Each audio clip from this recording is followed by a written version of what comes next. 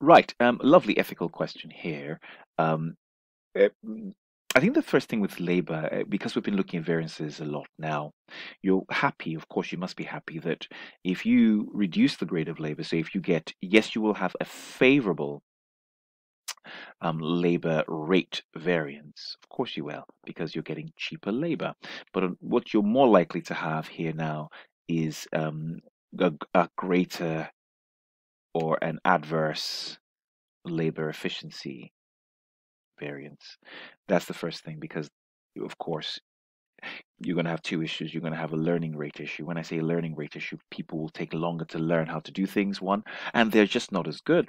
That's the first thing. Now, this feels like a short term. What you start tend to get with these type of things are very short term benefits, if you like. So, in terms of your reputation as a business, what people have come to know you for your quality, all that's going to suffer in the long term simply because you're making these short term benefits by getting cheaper labor because it's a lower grade of labor. There is also the issue of redundancies because you're going to have to let people go.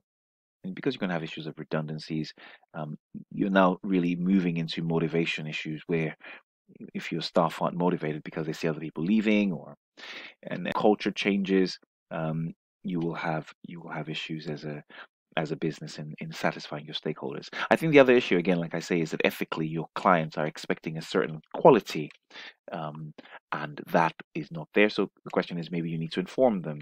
I think the same thing really to do with material applies. Cheaper material. You will, yes, have favorable material price variances, but unfavorable material usage. You should let the client know to a certain extent because they are expecting, like I say, a certain grade. What are you, if you're selling this on to a third party, they may be using it, who knows, to construct schools or hospitals. And now there is a cheaper grade being used.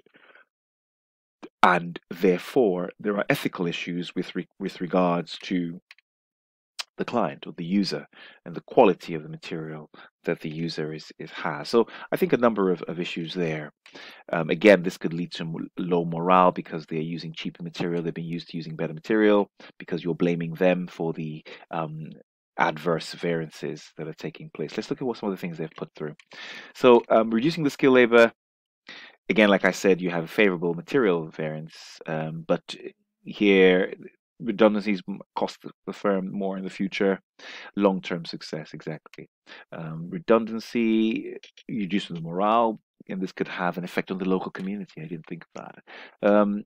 Again, the customer, the client is expecting a certain level of value, and so if it's been a case of um, putting pressure or putting bonuses, assigning bonuses to who can get the lowest cost, that is really from an should I say, that's a self-interest, it's a threat of self-interest. So managers are getting bonuses based on being able to find the cheapest item, and that's not goal congruent with the organization. I think this is a lovely term you want to use a lot, goal congruent.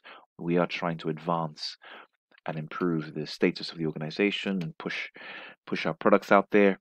And so what we don't want is short-term benefit at the expense of long-term um, growth of the business.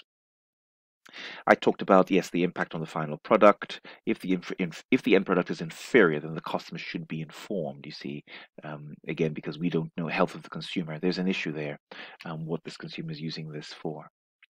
Cool, great stuff. That's question 219.